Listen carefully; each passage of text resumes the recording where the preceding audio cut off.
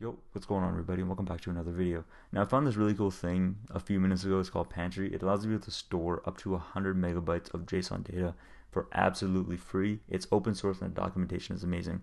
Now there are some caveats that I will cover right now. If you go into the frequently asked questions right here, you'll see that what are the limitations. The limitations are that you have 100 JSON objects that you can store, which are called baskets. And each of those baskets can only have about 1.44 megabits of data per basket, and you only can get 2 calls per second, and that's it. Now for small-time projects that's more than enough, but if you're going to be using this as a huge project, then this is not going to cut it. But this is really cool if you need something that's open source and absolutely free. So let me show you guys how to get started. If I go back to the homepage, all you have to do is give your email right here, and they're gonna give you back a API key or your ID, which you're gonna consider as your API key. Now be sure to store that somewhere safe, because they're not gonna be able to send it to you again. So I've already got mine saved, and once you've gotten it saved, you're gonna be taken to this page right here. This is the documentation of how to work with it. It's very, very simple. You have 2 different columns. You have a basket and a pantry.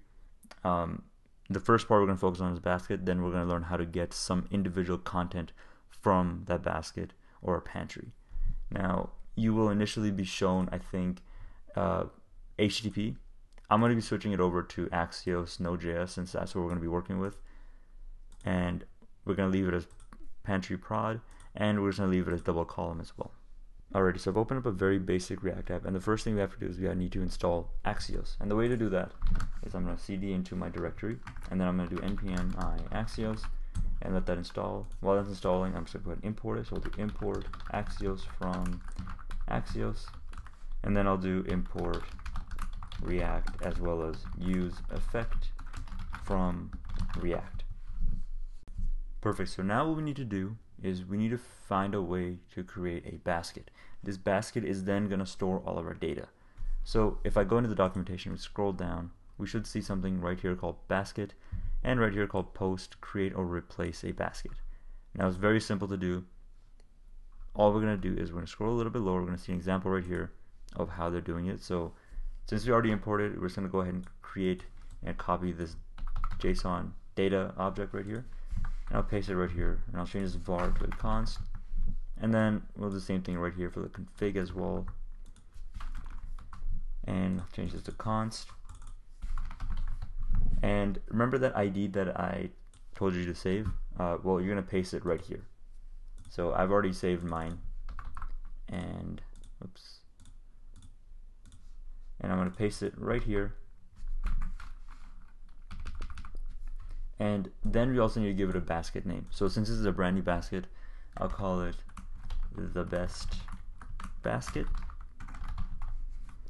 And then we need to call Axios.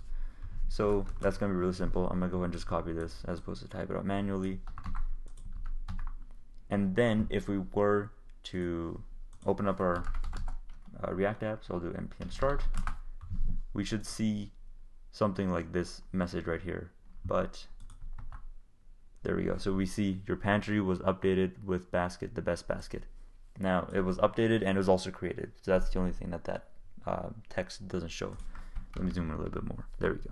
So your pantry was updated with basket, the best basket. So how do we access this data? It's very simple. All we're going to do is we're going to change this from a post to a get, and then we should be able to console our data right here. We have derp florp123 test payload key length 3, which is our exact data right here, just in a stringified version. Alrighty, so that concludes this video. If you guys enjoyed this video, be sure to like and subscribe. And if you have any suggestions for any future videos, leave them in the comments down below. And I'll see you on the next one. Peace.